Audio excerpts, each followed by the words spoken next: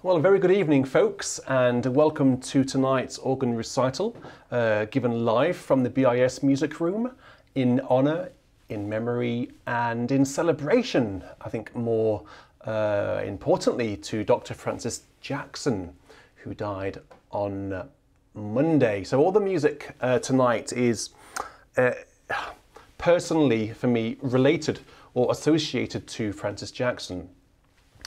I went to an organ recital given by Francis in York Minster whilst I was organ scholar there from 2006 until 2008.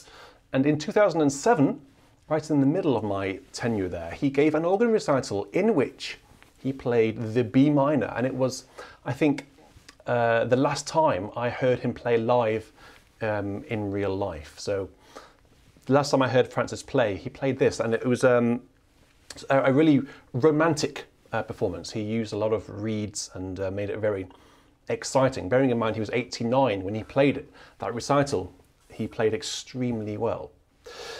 So I realised literally on the first line of this piece that I haven't actually got the pedal cam on. Now there's quite a lot of notes to get through tonight, quite a lot of pedal notes to get through. So I think, if you will bear with me, I think we ought to actually put that on. What I can do is, and this is proving it's live tonight, I can just zoom over here and actually start pressing some buttons and get it on. So what I will try to do is talk whilst doing technical stuff. If it goes wrong, you'll have to excuse me. So, the pedal cam luckily is already in place. It's a GoPro and it shouldn't be that difficult to get online, if I'm honest. I'm in OBS, by the way, if anyone's interested in streaming. I'm using OBS, so actually it's all a bit sort of, you know, manual labour sort of stuff. There we go, pedal cam is on. You'll have to excuse, I normally put a little white border around the pedal cam. That's a manual thing to do as well. It's not built in, it's a manual thing. So I have to excuse the lack of white border. But rest assured, pedal cam is now in place. So I've actually got a few little clips of Francis playing. And the next piece that we're going to have is one of Francis's most famous recordings. It's of the Norman Cocker tuba tune, obviously played on that famous tuba marvellous at York.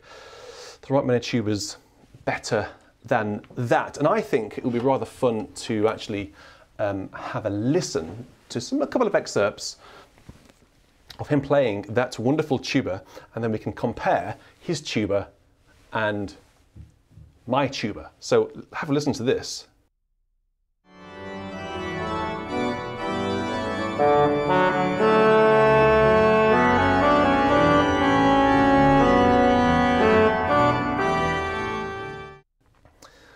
It's a very sort of parpy sort of sound, isn't it? And of course, later on in the piece, when everything goes down onto the tuba, it sounds like this.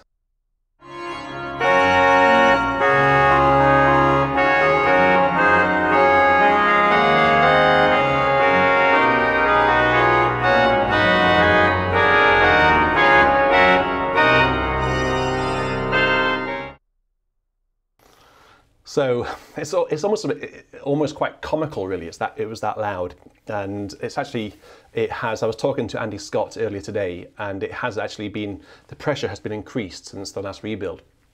I think it's on 25 inches of wind pressure right now, as opposed to, I think it was on about 20 before. So it's even more significant in that building. Let's have a listen to this tuba on this wonderful organ in Doodle Lounge in the Norman Cocker tuba tune, which incidentally was written in 1922 whilst Norman was organist at Manchester Cathedral, and the recording you just heard was from 1964. I think it might have been one of the first recordings of the piece. Actually, let me know in the chat if you know of any recordings that predate the 1964 recording by Francis Jackson.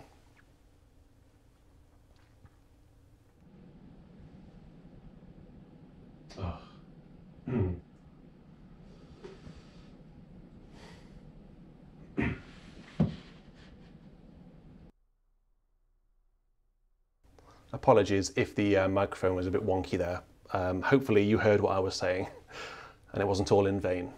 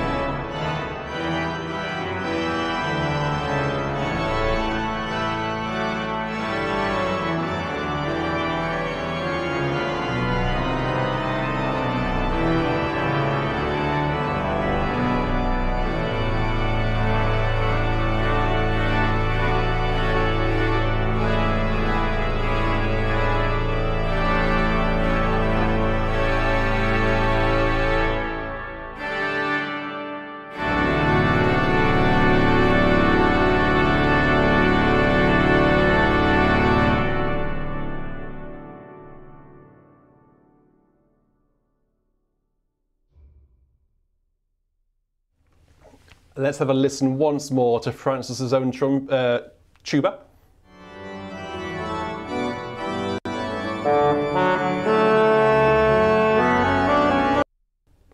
I don't know, I think Francis, I mean, it's certainly in here that the tuba is marvellously loud. Marvellously loud, but I think on the recording, I guess you guys might actually be hearing a slightly more refined, quiet, more blended tuba than I am in here. So let's go on to Francis's own piece now. This is an impromptu written in 1944, whilst Francis was actually serving in the British Army in Italy at the time. He wrote this impromptu for Edward Bairstow's 70th birthday, whilst on the seashore at San Vito. So can't have been all bad in the army.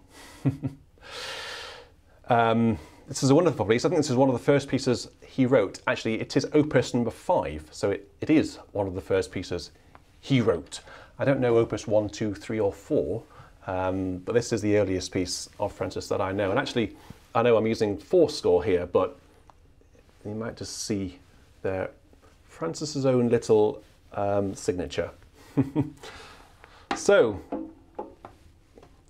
let's have a go, shall we, at Francis Jackson's Impromptu.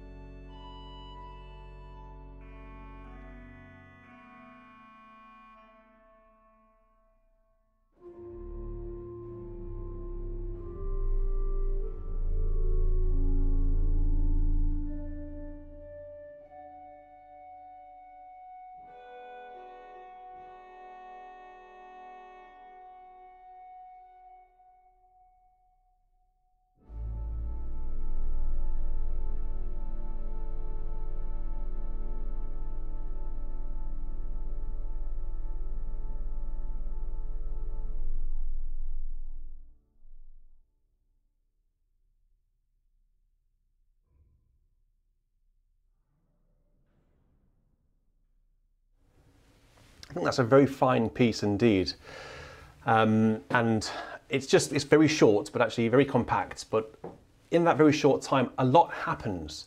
Some very exciting tuba fanfares, lots of harmonic interest, lots of progression, lots of notes, lots of quite awkward fingering to get your hands around, pedal trills, all that sort of stuff. I think it's a terrific piece, and I only learned that last year, and I really enjoy having it in the repertoire. So that's the first piece of Francis Jackson tonight. We're actually going to go on to another piece which he recorded, Enrico Bossi's Scherzo in G minor. This is the first time listening to his recording of this was the first time I ever heard this piece on, well, actually I had it on a CD, but it was released on LP in 1967. The second recording I heard of this and got to know was the great recording by the Professor Ian Tracy on the organ of Liverpool, made in the 80s, both of which are very fine recordings. But there's another little clip I've got for you, which I'm just going to play it because I'm going to use his idea of using the tuba at a very specific place. Have a listen to this, you'll know what I mean. Those people who know it will know where this is, but if you don't know the piece, listen out for this excerpt, and then listen to me play it later on.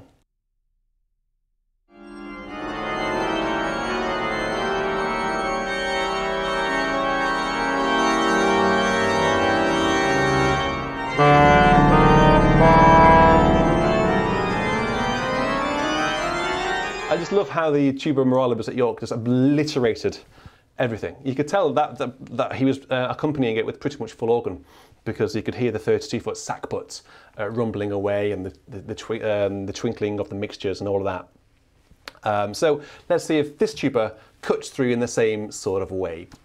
So this is the Scherzo in G minor by Marco Enrico Bossi.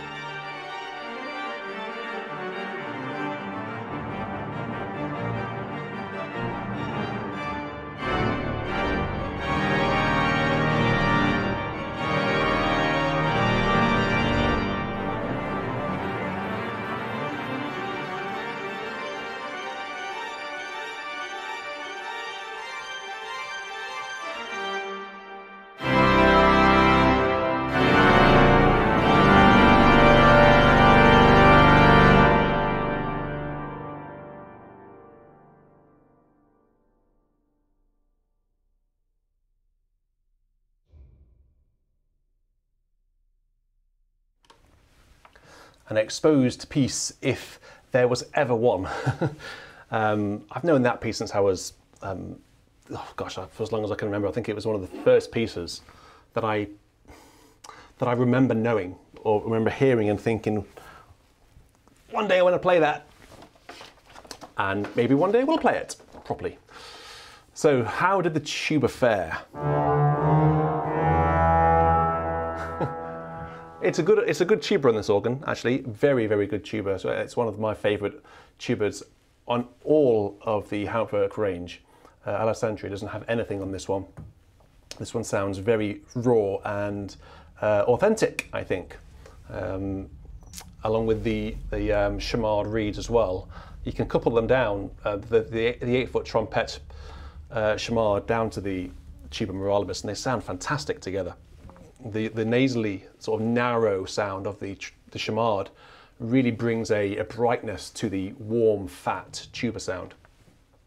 Anyway, in the next piece you're not going to hear any tuba at all. Although ironically, this piece was written for trumpet by Floor Peeters. It was originally a trumpet piece. So you may have heard this in various grade 4 or 5 or grade 6 trumpet exams. You may have accompanied it. But actually, Floor Peeters himself arranged the piece for organ. And I'm playing it because Francis Jackson made a wonderful recording. And on the 3rd page, he introduces a really warm, rich, stringy sound, which I'm going to try to replicate on this organ. So what general am I on? I'm on number 90, I think, 91. Let me just double check these. Then numbers 2 for the strings, 3 for the clarinet and the 16, and then 4 there. Cool. So Floor Peeters, a beautiful aria.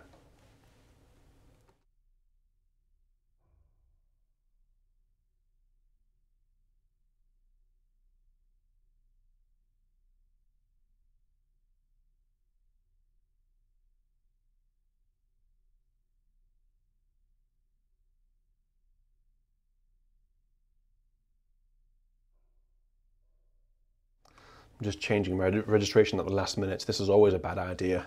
Always a bad idea. Why am I doing this? She'd stop me. Stop, what are you doing? What are you doing? I just thought, actually, I could do with a bit more expression. I haven't got much expression in the general that I had set just then. So I'm going to just, hopefully, if I've done something completely silly, then you can just say, told you so.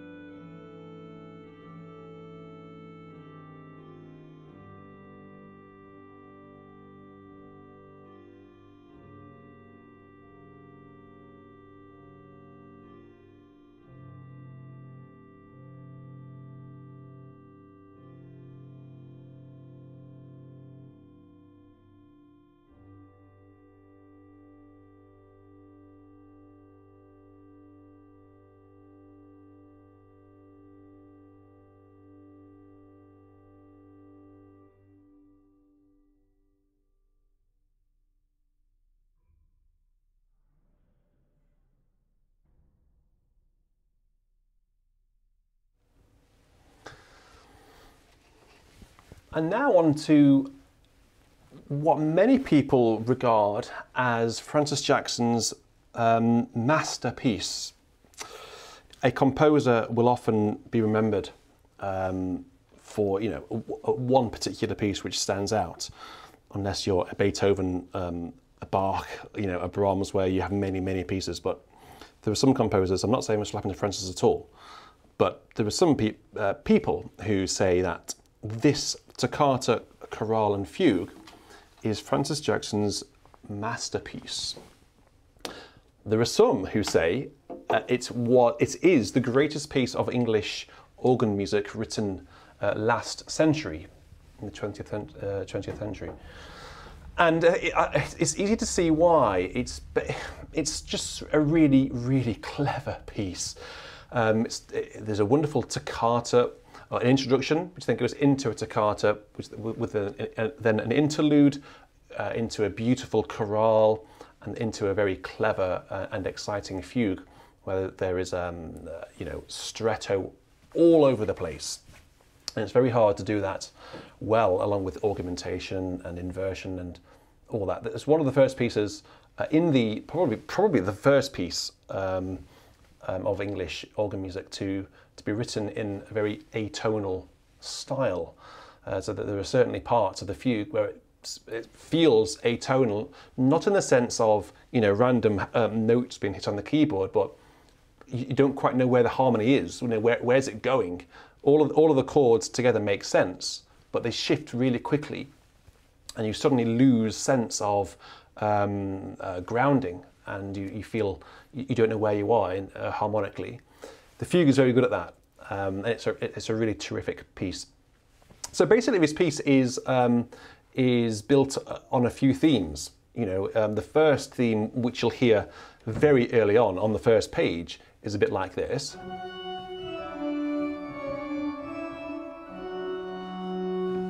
You'll hear a lot of that. You'll hear this sort of idea, which isn't played in the pedal.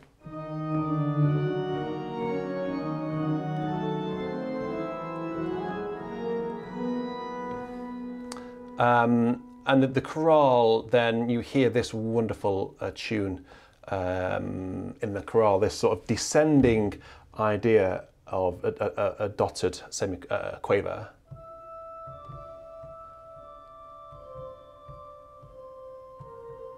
That sort of thing. So the whole piece is based around those sort of motifs and rhythms. You'll actually hear Francis Jackson playing a page of this. I'm going to have a duet with Francis himself. The same organ recital where he plays the J.S. Bach Prelude and Fugue in B minor 5/4/4, he played, an 8 to 9 year old then played this. And that was actually when I first heard this piece. And a lot of my registrations today are based on his own performance in 2007 on the York organ. It was written, though, in 1957, so Francis had been at York for, I think, 11 years. Did he go in 1944, I think, to York? Yeah, it's just terrific. So, without any further waffle or further ado, let's have a listen to Francis Jackson, his Toccata, Chorale and Fugue. Again, listen out for all those themes. See how clever he weaves them into the music.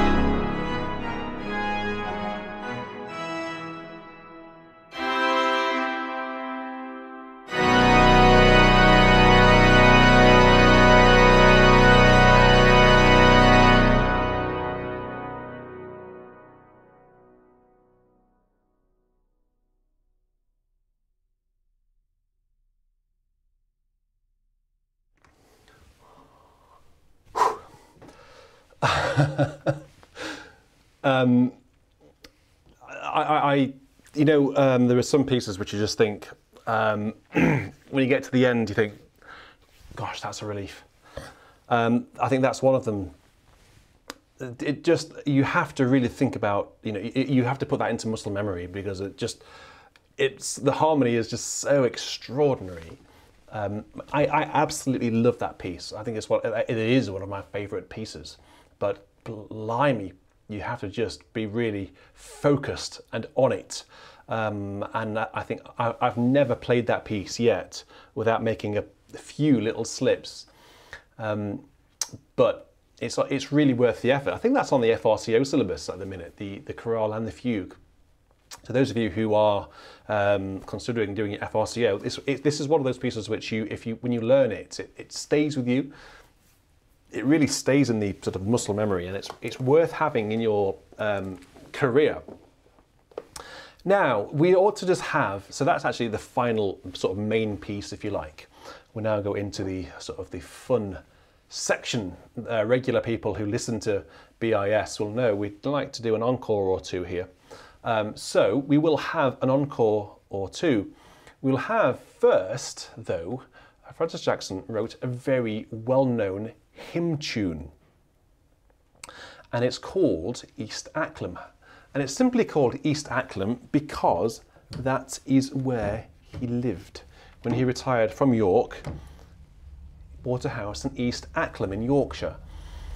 And it was a very nice place. And East Acklam now has a hymn tune named after it. Lucky them. We will just have actually 3 verses of this, and then we will go into a little fanfare after this.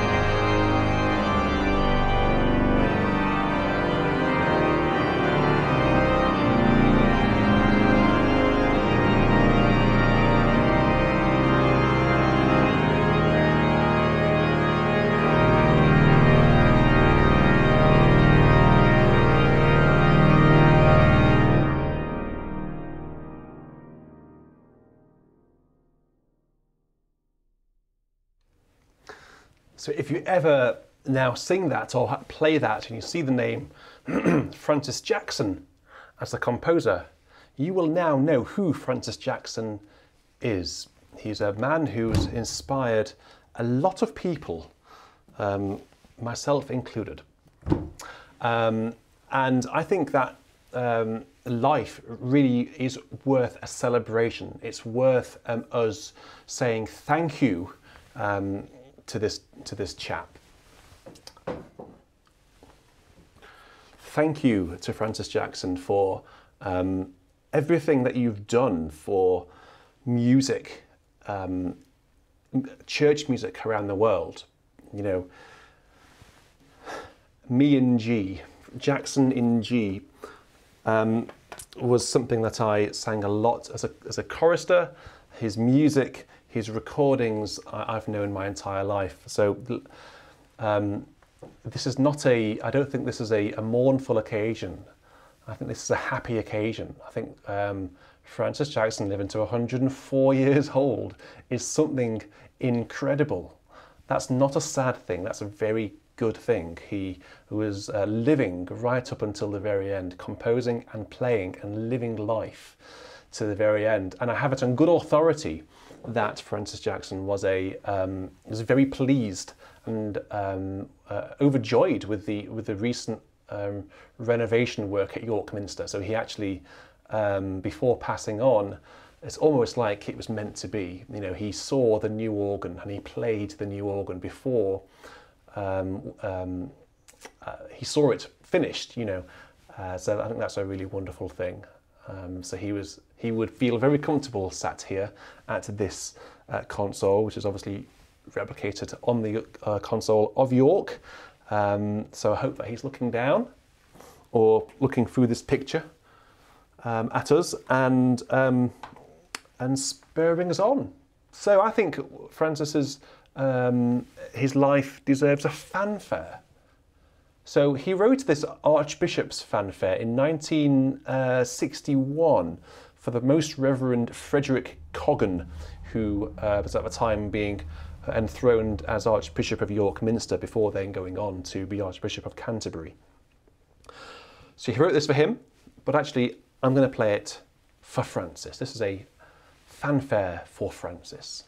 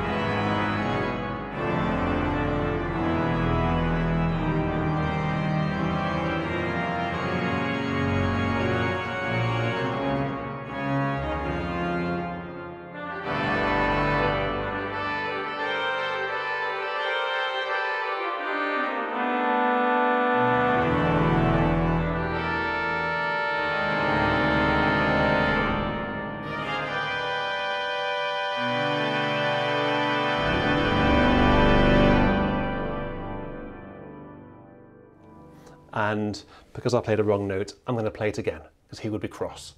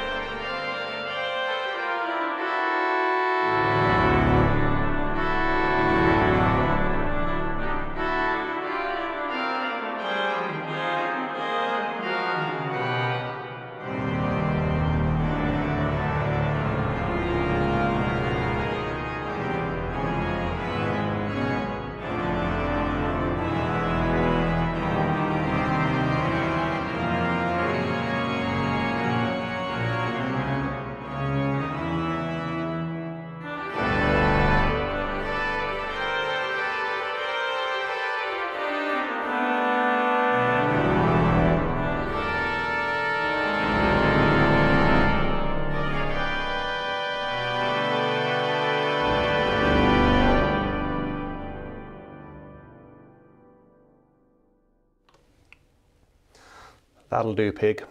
That'll do. Well, I'm going to draw that a close today. I'm going to draw this recital to a close with that wonderful short fanfare. You can just imagine, can't you, what that would sound like on the actual Tuba marvellous at York. Rather terrific, I would imagine. I never played it at York, I never heard it played live. There is a recording of it, of course, so go and check it out. Tomorrow we will have virtual church at usual time. Actually, no, not at usual time at all. We're going to just sample trial going live at 8 o'clock, so 2 hours later than normal. We're going to just try that to see if we can just make a balance of UK and US listeners, and also it gives me a chance to feed Hugo and help put him to bed, basically. Whilst I'm playing, Caroline can then calm him down, having just eaten. So let's just try 8 o'clock, 2 hours later.